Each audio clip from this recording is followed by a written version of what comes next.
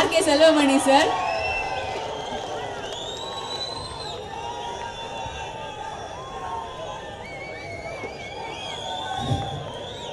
எல்லாருக்கும் வணக்கம்.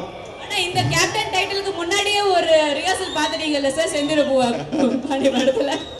எல்லாருக்கும் வணக்கம். ஏன்னா எனக்கு வந்து எல்லாருக்கும் அவங்க சொன்னாங்க வந்து எல்லாம் ஒரு நிமிஷம் முடிங்க 2 நிமிஷம் முடிங்கன்னு. இல்ல சார் உங்களுக்கு மட்டும் நோ டைம் ரெஸ்ட்ரிக்ஷன். ஓகே. நான் வந்து சொன்னாலும் முடிக்க மாட்டேன். ஏன்னா படம் எடுக்கும்போது வந்து அப்பா 100 ரோல்ல முடிச்சிரு 100 ரோல்ல முடிச்சிருன்னு சார் சொன்னாரு. நான் முடிக்கவே இல்லை.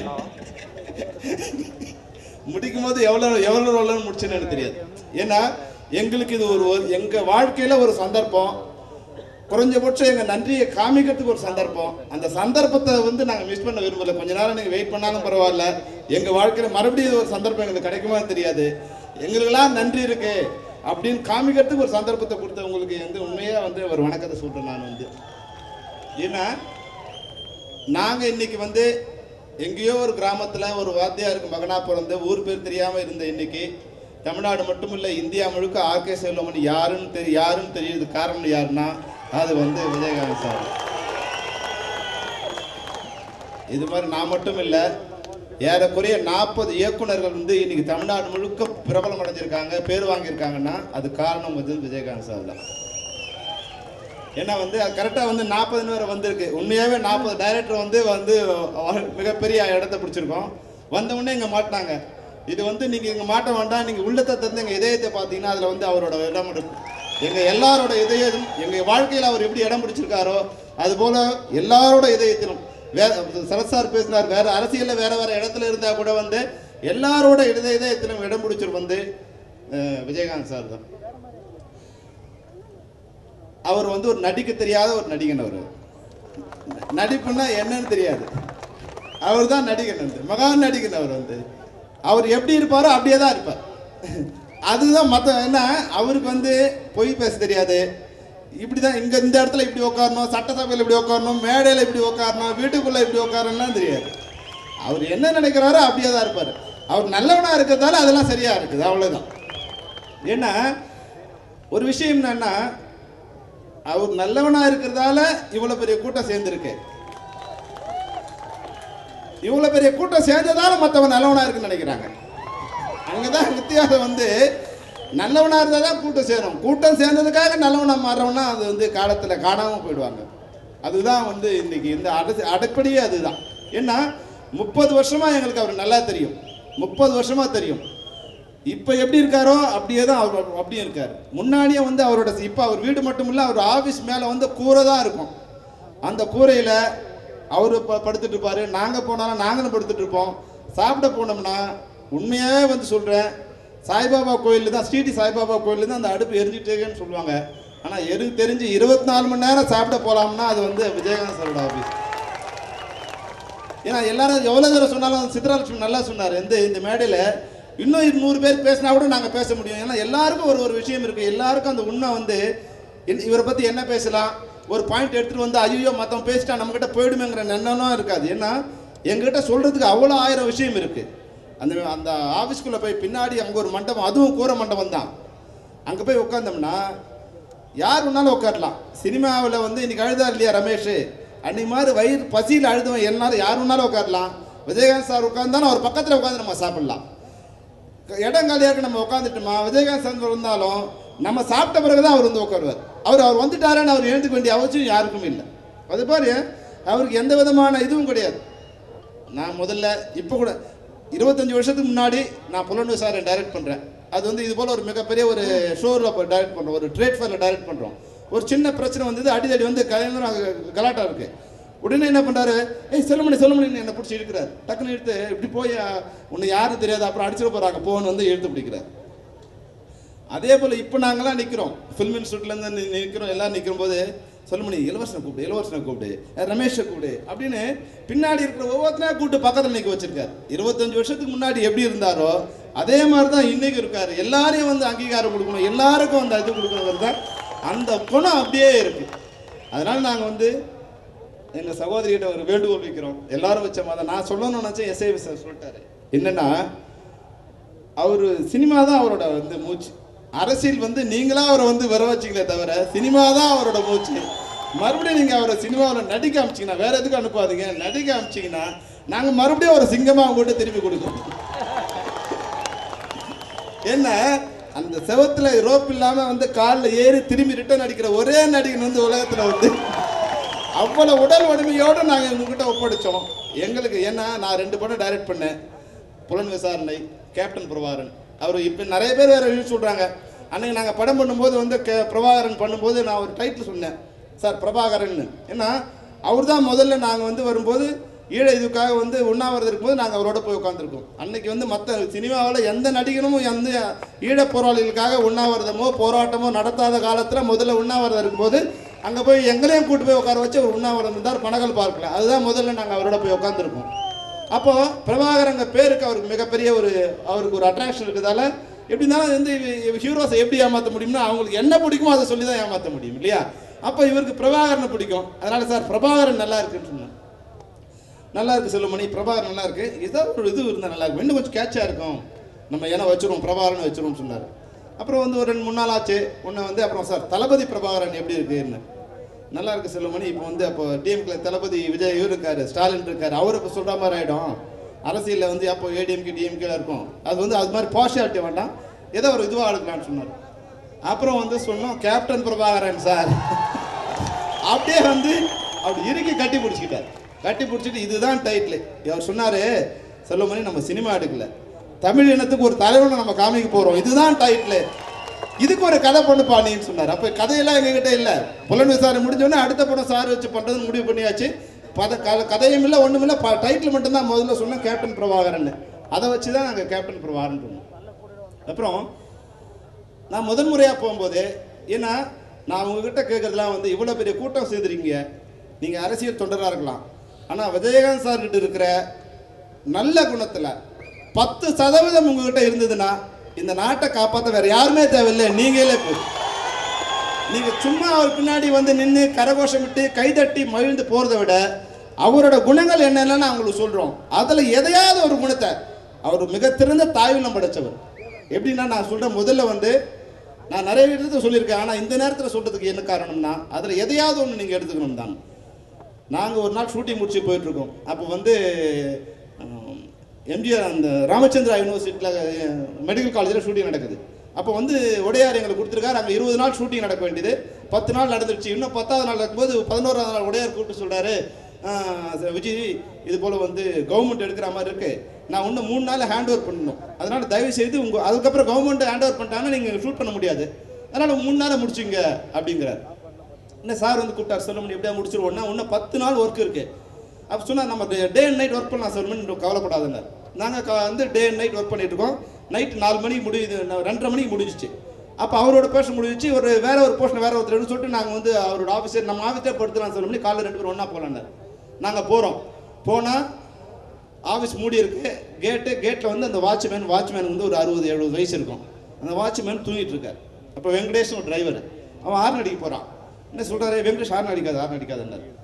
என்ன அவன் அப்படியே மெதுவாக போய் நிறுத்தினவரை கதவை மெதுவாக திறந்து அவன் எழுப்பு போனவுடனே எழுப்பாது பண்ணார்.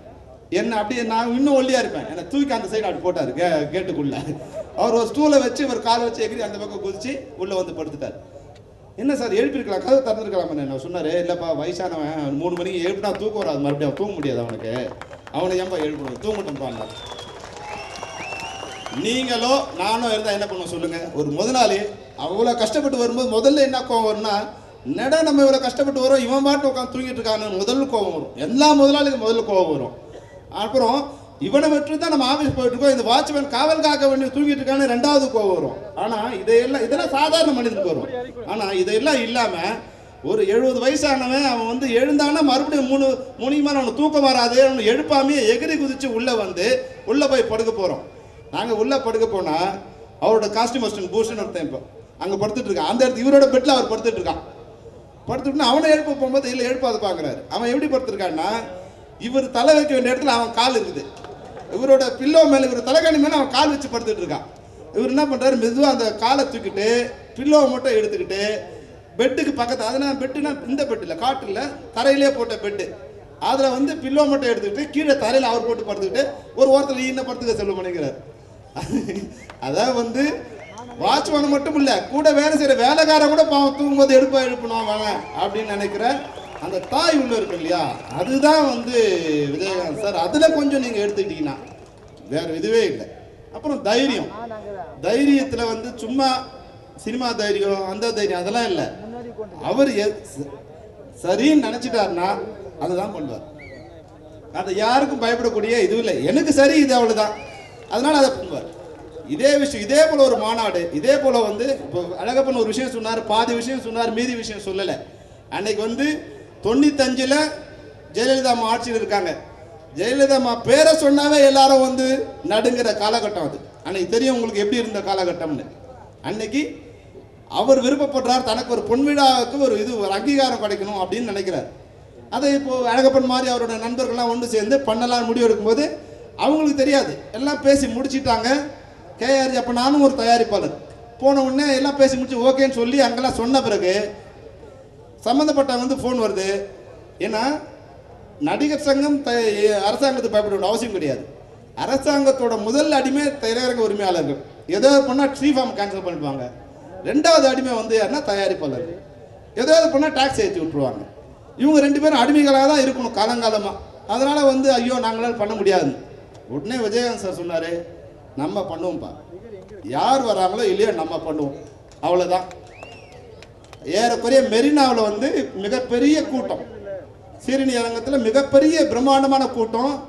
எதிர்பார்த்தபடி வந்து அரசாங்கம் எந்த உதவியும் பண்ணலை, போலீஸே அனுப்பலை. அவ்வளோ ஏறக்குறைய ஒரு லட்சக்கணக்கான மக்கள் திரண்ட இடத்துல போலீஸே வந்து ஒரு 20-30 பேர் தான் இருக்காங்க. அது எப்படி இருக்கும்னு நீங்கள் பார்த்துங்க. கச்ச கச்சன்னு ஆகுது. உடனே என்ன பண்ணார் விஜயகாந்த் சார், அப்படியே வேட்டி மடிச்சுக்கிட்டு ஏறினாரே வரும்பா வரும்பா வரும்பா வரும்பா, அவ்வளோதான். மேலே தலை அங்கே கலைஞர் உட்காந்துருக்காரு, எல்லாம் உட்காந்துருக்காரு, கீழே இருப்பார் விட்ட அப்படி சப்மிட் பண்ணி ஒரு 10 நிமிஷத்தில் மொத்த கூட்டத்தை அப்படி கண்ட்ரோல் பண்ணி கொண்டு வந்து மேலே உட்கார வச்சுட்டார். அப்போது ஒரு சில லட்சம் பேர் இருக்கிற இடத்துல ஒரு தனி மனிதன் இறங்கி சொன்னால் கேட்கக்கூடிய, அரசியலுக்கு வராத காலகட்டத்தில் சொன்னால் கேட்கக்கூடிய ஒரு அன்பு வந்து அன்னைக்கே மக்களுக்கு அவர் மேலே இருந்தது. அப்போ கலைஞர் ஒரு வார்த்தை சொன்னார், நாங்கள் ஒரு வேண்டுகோள் வச்சோம், இப்போ நீங்கள் எல்லாம் சேர்ந்து எங்களை கொண்டு வந்து இங்கே மெரினா பீச் ஏற உட்கார வச்சுக்கிறீங்க, அப்படியே கொஞ்சம் முயற்சி பண்ணி கோட்டையில் உட்கார வச்சுருங்க, நாங்கள் உங்களுக்கு வேண்டியதெல்லாம் பண்ணுறோன்னு சொன்னார். அன்னைக்கு கேட்குற இடத்துல அவர் இருந்தார், செஞ்சு கொடுக்குற இடத்துல இவர் இருந்தார். அன்னைக்கு பண்ண மாதிரியே வந்து கலைஞர் வந்து முதலமைச்சரானார், 96ல் வந்து முதலமைச்சரானார். அதுக்கு அடித்தளம் போட்டது அது முதல் தரம். அதுக்கு உண்டான முதல் காரணம் எதுன்னா சீரணி அரங்கத்தில் நடிகர் சங்கத்தால் நடைபெற்ற அந்த கூட்டம் தான், பொன்விழா கூட்டம் தான். அதுதான் வந்து அன்னைக்கு தமிழ்நாட்டில் ஆட்சியை மாற்றக்கூடிய ஒரு தைரியத்தை மக்களுக்கு கொடுத்தது. அதுதான் முதல் காரணம். இது போல எல்லா இடத்துலையுமே அப்போ எந்த தைரியம் எங்கேருந்து வர போகிறோம்? இப்போது நம்ம எலெக்ஷன் நிற்க போகிறோம், இப்போ தான் கட்சி ஆரம்பிக்கிறோம். அப்போ நம்ம என்ன நினைப்போம், நமக்கு சொந்தக்காரங்க எங்கே இருக்காங்க, நம்ம ஊர் எது, நம்ம ஜாதி எது, இதெல்லாம் எங்கே இருக்கு, இங்கே தான் நிற்போம். ஆனால் முதல்ல கட்சி ஆரம்பித்து எங்கே நிற்கிறாரு, எங்கே நிற்கிறாரு சொல்லுங்க, எது எதிரியோட கோட்டையோ அந்த கோட்டையில் போய் நிற்கிறாரு. வெற்றி தோல்வி முக்கியம் இல்லை, நான் நிற்பேன் அவ்வளோதான். அது வந்து நிற்கிற இடம் வந்து ஏறக்குறைய வந்து வன்னியர்களோட மிகப்பெரிய பலமான ஒரு கோட்டை, அந்த கோட்டையில் போய் நிற்கிறாரு, நின்று வெற்றியை பெற்று காமிக்கிறார். அப்போது அதுதான் தைரியம். ஏன்னா நான் பல இடங்களில் சொல்லியிருக்கேன். என்ன அது முன்னாடி ஒருத்தர் நான் நண்பரை பார்க்க போயிருந்தேன். அப்போ விழுப்புரம் பக்கத்தில் ஏதோ ஒரு இடத்துல வந்து அப்போ கட்சி ஆரம்பிக்கல, சாரோட ரசிகர் மன்ற கொடி தான் இருக்குது. அப்போ வந்து பாமக என்ன பண்ணுறாங்க, ரசிகர் மன்ற கொடியை வந்து வெட்டிடுறாங்க, போட்டு எவன்டா அங்கே கொடி கட்டக்கூடாதுன்னு. அப்போது பயப்படுறாங்க, அந்த ரசிகர்கள் என்ன பண்ணுறதுன்னு தெரியாமல் பயப்படுறாங்க. மறுநாள் காலை விஜயகாந்த் சார் அந்த இடத்துக்கு போய் நிற்கிறார், வேட்டியை மடிச்சுக்கிட்டு அங்கே வந்து ஒரு கொடியை ஊன்றார். அந்த மறுநாள் விழுப்புரம் மாவட்டத்தில் நூற்றுக்கணக்கான ரசிகர் மன்னர்கள் கொடியேற்ற ஆரம்பிச்சுட்டாங்க. அப்போ நம்மளை அடித்தா தலைவன் நம்ம பின்னாடி வருவான்னு நினச்சா தொண்டன் எதை செய்ய தயாராக இருப்பான். அதுதான் தலைவன். அதுதான் ஏன்னா இதுக்கு உதாரணம் என்னன்னா, எம்ஜிஆர் அவர்கள் கட்சி ஆரம்பிக்கிறதுக்கு முன்னாடி டிஎம்கேலேருந்து வெளியேற்ற பிறகு சைத துரைசாமி வந்து சைதாப்பேட்டையில் நடக்கிற கூட்டத்தில் வந்து ஒரு எலுமிச்சம்பழம், எம்ஜிஆர் கலைஞர் என்ன சொல்கிறாரு, உங்களுக்கு அவர் கொஞ்சம் பைத்தியம் முடிச்சிருக்கு, எலுமிச்சம்பழம் தேய்ச்சி குளிச்சா சரியாக போடணும், ஒரு எலுமிச்சம்பழத்தை கொடுக்குறாரு. அப்போ சைத துரைசாமி வந்து ஒரு எலுமிச்சம்பழம் மாலையை கலைஞருக்கு போட்டுட்டு, உங்களுக்கும் உங்கள் மந்திரிக்கும் தான் பைத்தியம் முடிச்சிருக்கு, நீங்கள் எம்ஜிஆரை வெளியே அமைச்சிட்டீங்க, நீங்கள் தேய்ச்சி குளிங்கிறார். இந்த தைரியம் உயிர் போடுன்னு தெரியும். அப்படியே போலீஸ் ஸ்டேஷனில் கொண்டு போயிட்டாங்க. கொண்டு போய் அடிச்சு க்ளோஸ் பண்ணுறதுக்கு நிலைமை. எம்ஜிஆர் அங்கே போய் இறங்குறாரு, ஃபோன் பண்ணுறாரு, ஏதாவது ஆச்சுன்னா நாளைக்கு நீங்கள் இருக்க மாட்டேங்கிறாரு. அன்னைக்கு சைத துரைசாமி வெளியே வர்றாரு. அதே துணிவு அதே தைரியம் வந்து பார்த்தீங்கன்னா வந்து கேப்டன் வந்து. அதனால தான் வந்து அவர் என்ன பேசுகிறாருன்னு வந்து உங்களுக்கு புரியாமல் இருக்கலாம், ஆனால் புரியவர்களுக்கு புரியணும். இப்போது மீம்ஸ் பேர்றவங்களுக்கு நான் வந்து ஒரு வேண்டுகோள் வைக்கிறேன். ஏன்னா அந்த பசங்கள்லாம் வந்து என்னென்னா இப்போ ஐடி படிச்சுட்டு கொஞ்சம் இப்போ இருக்கிற அறிவோடு வந்திருக்கும் உங்களுக்கு. இப்போ எங்கள் பாட்டி வந்து பார்க்க வந்து இல்லை எங்கள் அம்மா வந்து வயசானா பார்க்க கொஞ்சம் முகத்தில் சுருக்க விழுந்து கொஞ்சம் அப்படி தான் இருப்பாங்க. இன்றைக்கி ஐஸ்வர்யா அழகாக இருக்கலாம், நயன்தாரா அழகாக இருக்கலாம். ஆனால் என்னை பொறுத்த வரைக்கும் நீங்கள் அம்மா தானே, என் அம்மா தான் எனக்கு அழகி. அது முதல்ல நமக்கு தெரியணும். விஜயகாந்த் சார் யாருன்னு நீங்கள் தெரிஞ்சுட்டு அந்த மீம்ஸை நீங்கள் எழுதினீங்கன்னா அந்த கை உங்களுக்கு எழுத வராது. ஏன்னா ஒன்றுமே தெரியாமல் வந்து நீங்கள் வந்து சும்மா வந்து விமர்சனம் பண்ணுறது. நான் வந்து இப்போ உங்களுக்கு பதில் விமர்சனம் பண்ணி உங்களை எதிரியாக்க நான் விரும்பலை. தயவுசெய்து விமர்சனம். அவருக்கு ஒன்றும் தெரியாது, ஆமாம் இங்கிலீஷ் தெரியாது, எதுக்கு இங்கிலீஷ் தெரியணும்? எங்கள் அப்பா ஒன்று, எங்கள் அம்மா விக்டோரியா மகாராணி இல்லையே. எங்கள் அம்மா எங்கள் ஊர்லேருந்து எங்கேயோ வந்து செங்கல்பட்டு மாவட்டத்தில் எங்கேயோ ஊருக்கு பிறந்தவன் தானே. எனக்கு தமிழ் தெரியலனா தான் நான் அவமானப்படணும், இங்கிலீஷ் தெரியலனா நான் எதுக்கு அவமானப்படணும் இல்லையா? ஏதோ இங்கிலீஷ் தெரியாதால நான் அவமானப்படுத்தி நான் அப்போ என்ன பண்ணுவார், படத்தில் நடிக்கும் போது ஒரு எங்கள் ஹீரோயின் சொல்கிறாங்க, சார் நீங்கள் இங்கிலீஷில் எதை பேசுகிறாங்க. அவர் சொன்னார், நீ என்ன படத்தை நடிக்க வச்சிருக்க? தமிழ் படம் தான். நீ பேசிடி தமிழ், நான் எதுக்கிட்ட இங்கிலீஷ் பேசுகிறேன்? இப்போ பெரிய இவளுக்கு பேசுறதுக்கு நான் இங்கிலீஷ் பேசுறேமா? நீ எங்கிட்ட பேசுனா தமிழ் கற்றுட்டி வாடினார். அதுதான் என்னன்னா மற்ற ஹீரோஸ் என்ன பண்ணுவாங்க, இங்கிலீஷ் தெரியல கொஞ்சம் வெக்கப்படுவாங்க, ஐயோ எனக்கு தெரியாதுன்னு. ஆனால் அவருக்கு அந்த கூச்சலும் இல்லை.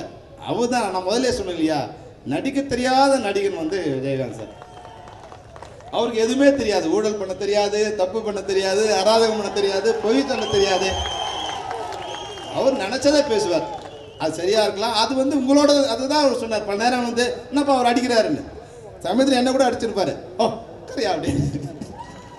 அப்போ நான் வந்து என்னன்னா எங்கள் அப்பா கூட நடிச்சிருக்காரு. அப்போ எனக்கும் அவருக்குமான உறவு. நீ என்ன டைரக்டர் அடிக்கணும் வெளியே இருக்கணும்னு பார்ப்பான். அது எனக்கும் அவருக்குமான உறவு. அந்த உறவில் மற்றவங்க தலையிடுறதுக்கு எந்த விதமான இதுவும் கிடையாது. அப்போது எங்களை மாதிரி ஆட்களை இனம் கண்டு முதல்ல இருந்து அவருக்கு என்னென்னா ஒரு ஹீரோ வந்தவொடனே என்ன திரும்ப பண்ணுவாங்க, சார் ஒரு பெரிய டைரக்டர், பெரிய ஹீரோயின், பெரிய கேமராமேன், பெரிய ஆர்ட் டைரக்டர், பெரிய மியூசிக் டைரக்டர், எல்லாம் ஒரு காம்பினேஷன் பெருசாக இருக்கணும் அப்படி தான் நினைப்பாங்க. விஜயகாந்த் சார்கிட்ட போனால், என்னப்பா நீ டைரக்டர், நான் ஹீரோ, உனக்கும் எனக்கு எவனாவது படம் பார்க்க வந்தால் படம் எடுக்கலாம், அவளுக்கு பின்னெல்லாம் போவோம் சொல்ல முடியும், நமக்கு யார் வராங்களோ அவங்கள வச்சு படம் எடுக்கலாம். பெரிய ஹீரோயினோ பெரிய இதுவோ அவர் எப்பவுமே இது பண்ணதில்லை. தன் மேலே அது வந்து ஒரு நம்பிக்கை உண்டு. அதுபோல தான் அரசியல்லையும் அவனோட கூட்டு சேர்ந்தா ஜெயிக்கலாம், இவனோட கூட்டு சேர்ந்தா ஜெயிக்கலாம்லாம் இல்லாமல் என் பலம் இது, என்ன நம்பி நீ ஓட்டு போட்டால் போடு, இல்லைன்னா போ, அதே தைரியம் தான். அதனால அவர் முதல்ல இருந்தே கடைசி வரைக்கும் தன்னை மாற்றிக்காம இன்னை வரைக்கும் வந்துட்டே இருக்கார். அதனால வந்து உங்ககிட்ட ஒரு வேண்டுகோள் வைக்கிறோம், எதையோ நாங்கள் அவரை வச்சு ஒரு படம் டைரக்ட் பண்ணோம், 2 படம் பண்ணோம், 3வது படம் நாங்கள் பூஜை போட்டு நடக்க முடியாமல் போயிடுச்சு, தாயகம்னு ஒரு படம் பண்ணோம். இன்னும் நிறைய நாள் இருக்கு. இங்க பாருங்க, அவர் ஒரு 3 மாசம் வந்து ஃப்ரீயா இருந்தாருன்னா மறுபடியும் நாங்கள் சிங்கம் மாதிரி திருப்பி உங்களுக்கு அனுப்புவோம், ஓகேவா? அதனால நீங்களும் எங்களுக்கு டைம் கொடுங்க, அவங்க குடும்பத்தாரும் கொடுங்க. ஏன்னா ஒரு மிகச்சிற என்ன விஷயம் சொல்றேன்னா, சாதாரணமாக ஒரு கவுன்சிலர் வீட்டை தாண்டி போகிறதே கஷ்டம். சாதாரணமாக கவுன்சிலர் வீட்டை தாண்டி போகிறதே கஷ்டம். அவருக்கு இந்த 40 பேரில் எனக்கு ஒரு பெரிய இது என்னென்னா, அவர் வீடு என் வீடும் பக்கத்தில் ஒரே காம்பவுண்டு, ஒரு சவர் தான் எங்கள் 2 பேர் நடுவில், ஒரே காம்பவுண்டு. என் வீடு கொஞ்சம் சின்ன வீடு, நான் கொஞ்சம் வந்தவொடனே இடித்து வீடு கட்டிகிட்ருக்கேன். வீடு கட்டும்போது என்னென்னா பக்கத்து வீடு அவர். அப்போ வெளியே ஜல்லி மணல் செங்கல் எல்லாம் கொட்டி ஃபுல்லாக ரோடே மூடி வச்சுருக்கானுங்க. இவர் ஒரு நாள் நைட்டு 12 மணிக்கு வராரு. வந்தால் என் கார் வேறு அந்த சைடு நிற்குது. அப்போ சாரோட கார் அங்கே திரும்புது, உள்ளே வரதுக்கு வழி இல்லை, ஆர்ன் அடிச்சுட்டே இருக்காங்க, எழுப்பு யாரும் இல்லை. மற்றவன் வந்தால் அப்போ எதிர்கட்சி தலைவர் அறவாறு இருக்கார், மற்றவன் வந்தால் என்ன நடக்கும்னு சொல்லுங்கள். என்னடா நம்ம பார்த்த பையன் வளர்ந்த பையன் இவன் ஒரு வீடு கட்டிட்டு நம்மன்னு அவர் பாட்டுன்னு இறங்கி விட்றா நம்ம பையன் தாண்டான்ட்டு இறங்கி நடந்து 12 மணிக்கு வீட்டுக்கு போகிறது. அதுதான் குணம். இவன் என் பையன் வீடு கட்டுறாங்கிற சந்தோஷம் இருக்கு இல்லையா? மற்றவங்க என்னன்னா இவன் நம்ம பார்த்து வளர்ந்த பையன். இப்போ எனக்கே கூட ஒரு இது இருக்கும், அவர் வீடு என் வீடு கூட கொஞ்சம் சின்னதாக தான் இருக்கும். ஆனால் கூட வந்து என்னென்னா அந்த அன்பு அதே மாதிரி அவங்க மனைவி. ஒரு விஷயம் சொன்னார் ராவுத்தர், அது ஒன்றுமா என்ன தெரியும், உங்களை பொண்ணு பார்த்துட்டு வந்த பிறகு நான் சொன்னார், பொண்ணு பார்த்துட்டு வந்து சொன்னார் ராவுத்தர் சொன்னார், விஜய் இந்த பொண்ணு ஜாதகம் ராஜ ஜாதகம்டா, இந்த பொண்ணு யார் கட்டுறானோ அவர் ராஜாடா.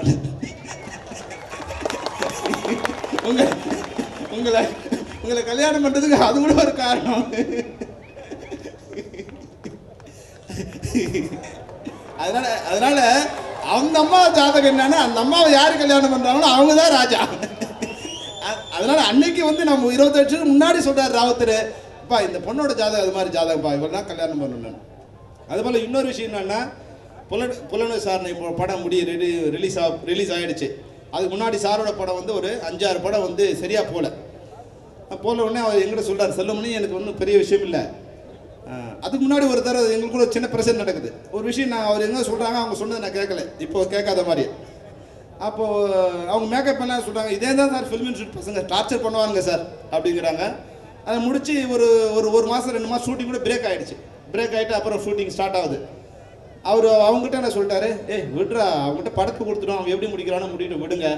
ஏன்னா என்ன கதைன்னு எனக்கு தெரியாது, என்ன சீன் தெரியாது. ஆனால் அவன் வந்து 1 வருஷமாக அந்த கதையை யோசிச்சு வந்துட்டு இருக்கான். அதனால் அவன் பண்ணுறது கரெக்டாக இருக்க, விடுங்கடா, அவனே பண்ணுறது இஷ்டத்துக்கு பண்ணிட்டு விட்டுருங்க, தலையிடாதுங்கிட்ட.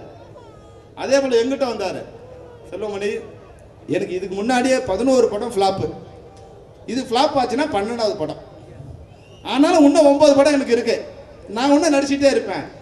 ஆனால் இந்த படம் ஃப்ளாப் ஆச்சுன்னா இதோட நீ வீட்டுக்கு போயிட்டேன்.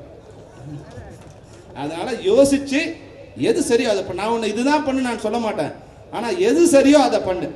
அப்போ சுதந்திரத்தையும் கொடுத்துட்டாரு ஒரு டைரக்டரோட படத்தை கொடுத்துட்டோம், அவன் இஷ்டத்துக்கு பண்ணட்டும், சுதந்திரம் கொடுத்துட்டாரு. ஆனால் அதே போல வேலி இல்லாத ஒரு கட்டுப்பாடு, வேலி இல்லாத ஒரு கயிறு இல்லாத ஒரு கயிறு போடாமல் ஒரு கட்டுப்பாடு என்னன்னா, உனக்கு சுதந்திரம் கொடுத்துட்டேன், ஆனால் இந்த படம் சரியாக வரலன்னா உன் வாழ்க்கை சரியாக இருக்காது, இந்த படத்தை சரியாக பண்ண வேண்டியது உன்னோட கடமை அப்படின்னு சரியாக கொடுத்துட்டார். அப்போது அதுதான் வந்து ஒரு டைரக்டருக்கு அதுதான் வேணும், பொறுப்பும் வேணும், சுதந்திரமும் வேணும். படம் முடிச்சாச்சு, படம் முடிக்கிறதுக்கு முன்னாடி சொல்கிறார், படம் பொங்கல் ரிலீஸ் படம், அப்போ ஜனவரி 30 தான் கல்யாணம்னு நினைக்கிறேன். முடிக்கும் போது சொன்னார், செல்வமணி இந்த படம் வந்து ஓடணும்னு சொல்ல முடியினார். என்ன சார் நீங்கள் தான் சொன்னீங்களான்னு. இல்லைப்பா, முன்னாடிலாம் படம் ஓடலன்னா பரவாயில்ல, ஆனால் எனக்கு கல்யாணம் நடக்கும் போது வந்து இந்த படம் ஒன்றா எல்லாரும் இது போல் சந்தோஷமாக இருக்கும், ஓடலன்னா அது சரியாக இருக்காது பண்ணார். அது படம் நான் கடவுள் புண்ணியத்தில் படம் மிகப்பெரிய வெற்றி, தமிழ்நாடு மட்டும் இல்லை சவுத் இந்தியா முழுக்க அந்த படம் வந்து மிகப்பெரிய வெற்றி, கலக்குன்னு கலக்கிட்டு இருக்கு. அப்போ நாங்கள் போகிறோம் கல்யாணத்துக்கு, மதுரைக்கு போகிறோம். போன போது இதே போல் போகும்போது அந்த க்ரௌடில் போகும்போது நான் அந்த கிஃப்ட் ஒன்று போகும்போது அது கையிலேருந்து கீழே விழுந்துச்சு. அது எடுக்க போகிறேன், அந்த க்ரௌடில் உள்ளே வர முடியல. டக்குன்னு நம்ம ஒரு மாப்பிள்ளை அப்படியே கை பிடிச்சி இழுத்தார் என்ன, பாப்பான்னு. இல்லை சார் பரிசு விழுந்துச்சு, கிஃப்ட் விழுந்துச்சு சார். நீ எனக்கு கொடுத்த பெரிய பரிசே புலனுக்கு சார் நடா நீ. ஏன்னா கல்யாணத்தில் நான் சந்தோஷமாக நிற்கிறேன்னா நீ கொடுத்த பரிசு தான், அதனால அதை விட பெரிய பரிசு ஒன்றும் இல்லை, வா நீ அப்படி கொடுத்து நிற்க வச்சு.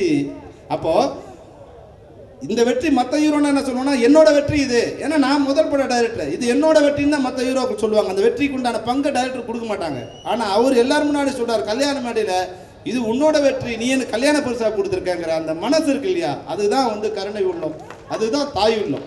அதனால தான் இன்னைக்கு பல்வேறு ஏற்றத்தாழ்வு வரலாம், ஆனால் என்னைக்கும் இது மாதிரி நான் சொல்லிகிட்டே இருந்தால் ஒரு நாளும் ஒரு விஷயம், ஒரு நாளும் ஒரு விஷயம். நாங்கள் என்ன சாப்பிட்றோமோ அதுதான் அவர் சாப்பிடுவார், அவர் என்ன சாப்பிட்றோமோ அதுதான் நாங்கள் சாப்பிடுவோம்.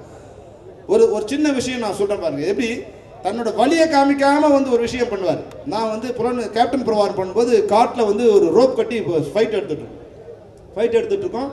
அது வந்து 20 அடி தூரத்து ஹைட்டில் வந்து ரோப்பில் வந்து ஒரு 60 அடிக்கு இழுத்துட்டு வரணும். மேலேருந்து பறந்து வந்து ஷூட் பண்ணுறா போல ஷூட் பண்ண 4-5 டேக் எடுக்கும்போது நினச்சா அந்த கம்பி தேஞ்சி அறுந்து 20 அடியிலேருந்து கீழே விழுந்தா அது புதர் மேலே விழுந்து, புதருக்கு கீழே கல் இருக்குது, கல் வந்து அவர் பம்மில் வந்து அடித்து இதுவாகிடுச்சு.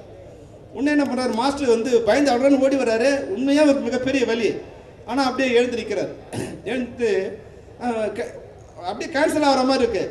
அப்போ என்னை தனியாக கூப்பிட்டார், செல்வமணி எனக்கு வந்து ஒரு சின்ன ஒரு ஷாட் எடுத்து உடனே வந்து என்னால் இப்போ நிற்க முடியாது, ஆனால் பெரிய ஷாட் எதுவும் எடுத்துடாத, ஒரு க்ளோஸை பிடிச்சி நீயே என்ன அமுச்சு விட்டுடுனார்.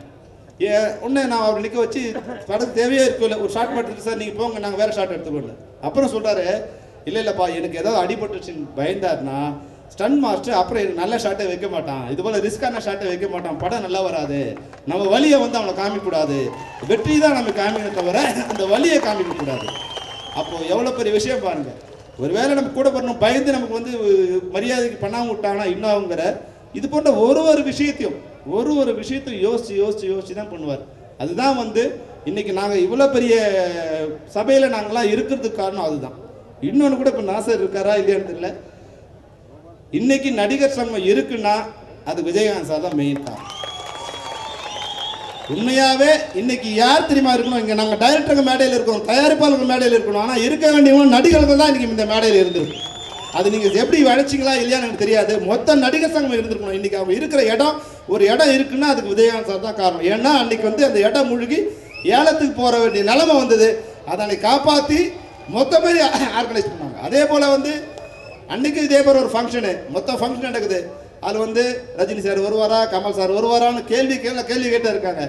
நாங்கள் போய் கொஞ்சம் ஆர்கனைஸ் பண்ணிட்டு போகும்போது சொல்கிறாரு, எல்லாத்தையும் ஆர்கனைஸ் பண்ணிப்பா, அவங்களாம் தானே வந்துடுவாங்கப்பா. கூட்டம் காட்டாற்று வெள்ளமாச்சுன்னா எல்லாரும் அதில் ஜாயின் பண்ணிப்பாங்க அப்படின்னு அந்த துணிச்சோடு ஆரம்பித்தார். அது நினச்ச மாதிரி மிக பிரம்மாண்டமான வெற்றியோட அந்த நடிகர் சங்கம் இது தொடங்குச்சு. அதனால் அதே போல் எந்த பற்றியும் கவலைப்படாமல், யாரை பற்றியும் வர்றாங்களா போகிறாங்களா, என் கூட நீ வரியா அவர் வர்றாரான்னு எந்த கவலையும் இல்லாமல் அவர் வழி அவர் தனி பயணத்தில் போயிட்டு இருக்காரு. அந்த பயணம் வெற்றியாகணும். அதுக்கு முன்னாடி நடிகர் சங்கத்துக்கு ஒரு வேண்டுகோள் என்னன்னா, அன்னைக்கு கலைஞர் கேட்டார், நான் ஏதாவது கைமாறு உங்களுக்கு என்ன கைமாறு பண்ண போகிறேன்னு. இன்னைக்கு நீங்கள் எல்லாம் சேர்ந்து எங்ககிட்ட அந்த பொறுப்பு எங்கன்னு தெரியாது. சுதீஷ் வந்து எங்களுக்கு வந்து இன்விடேஷன் தான் கொடுத்தாரு. எங்ககிட்ட அந்த பொறுப்பை கொஞ்சம் கொடுத்துருந்தா இல்லை இன்னொரு தடவை கொடுத்தா கூட நாங்கள் அனைவரும் சேர்ந்து ஒரு நேரு ஸ்டேடியத்தில் எங்களுக்கு ஒரு நன்றி கடன் இருக்குது. அது ஒரு மிக பிரம்மாண்டமான கலை விழாவாக பண்ணணும். எங்களுக்கு வந்து அந்த ஒரு நன்றியை காமிக்க வேண்டிய அவசியமும் இருக்குது. நன்றி கெட்ட மனிதர்களாக நாங்கள் மாறிடக்கூடாது. அந்த ஒரு வாய்ப்பை எங்களுக்கு கொடுத்து கலை உலகம் சேர்ந்து அது ஒரு நேரு ஸ்டேடியத்தில் ஒரு மிக பிரம்மாண்டமான விழாவை நடத்தணுங்கிறது என்னோட வேண்டுகோள். அதுக்கு இல்லை அது கலை உலகம், ஏன்னா அவங்க பீச்சில் பண்ணால் மறுபடியும் வந்து இவங்க கிட்ட நாங்கள் இவங்க ஏன்னா பேச முடியாதவங்ககிட்ட வந்து வரும்போது கூச்சப்படுவாங்க.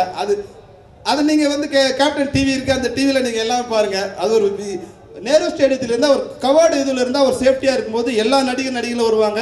எங்களுக்குள்ள அவருக்கு நாங்கள் பண்ண வேண்டிய ஒரு விஷயம் இருக்குது. இந்த திரையுலகத்துக்கு இப்போ சொன்னாங்க நிறைய பேர், இவன் அழுதான், ரமேஷ் அழுதான்.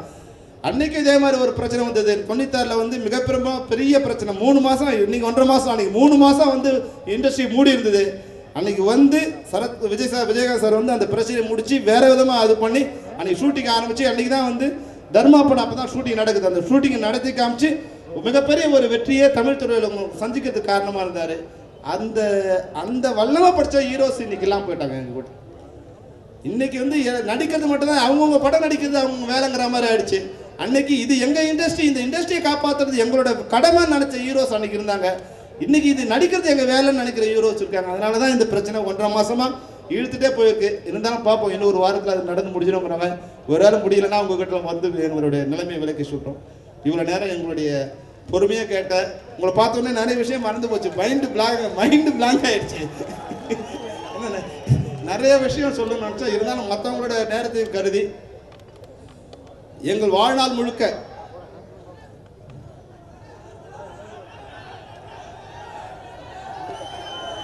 அவர் சொன்னா நான் எஸ், அவங்க சகோதரி பிரேமலதா விஜயகாந்த் அவங்க சொன்னாங்கன்னா நான் உடனே ஆரம்பிச்சு 3 மாசத்துல ஒரு படத்தை கொடுக்க நான் தயாரா இருக்கேன். அவர் இப்ப எப்படி இருக்காரோ அப்படியே கொடுக்குது.